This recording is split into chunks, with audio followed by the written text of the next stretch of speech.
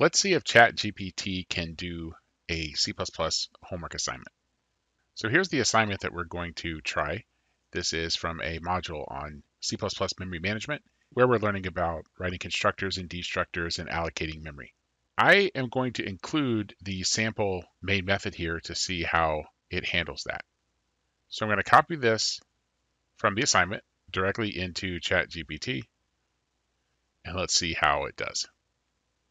So it's thinking. Here it's allocating a class. We have some members. That seems correct. Here's our constructor.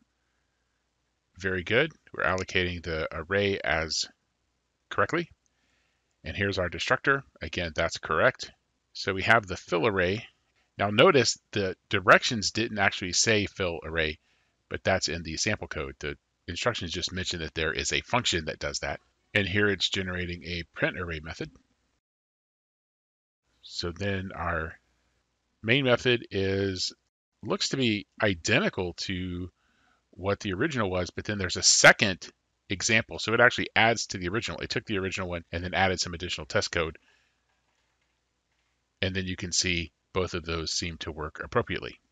And actually, one thing it looks like it may have done that was fairly clever was, yeah, fill array has a start. Okay, so I don't think that that was ever actually specified here anywhere. It figured that that was the way to do it because it took a parameter. Why not use that as a starting point? So that's pretty impressive that it figured that out. Let's not take its word for it. Let's actually compile this ourselves. So we'll minimize this and we'll look at an Ubuntu window. So let's copy this solution into a file. I think I got the whole thing here, so let's compile it.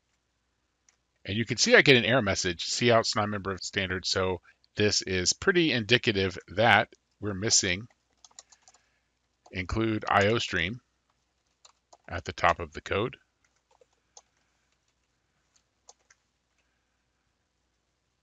So when I add that, it does compile and it does run. So I think overall this is pretty successful. Missing the header file is not ideal, but I think that's a pretty straightforward thing. The class is really the difficult part there. So if I was grading this, I would look at this and say, well, this is probably about 95 to 100% done. It's just a matter of what sort of penalty there is for the code actually not compiling. Now, out of curiosity, I wonder if we gave it the same thing, but said include all necessary include statements. And then we'll be able to tell if this works pretty quickly because we'll see at the very top that will change. And there we go. There's our IO stream. So I will stop because I know that the rest of this will work. But I think overall, that's a pretty good job of completing this assignment.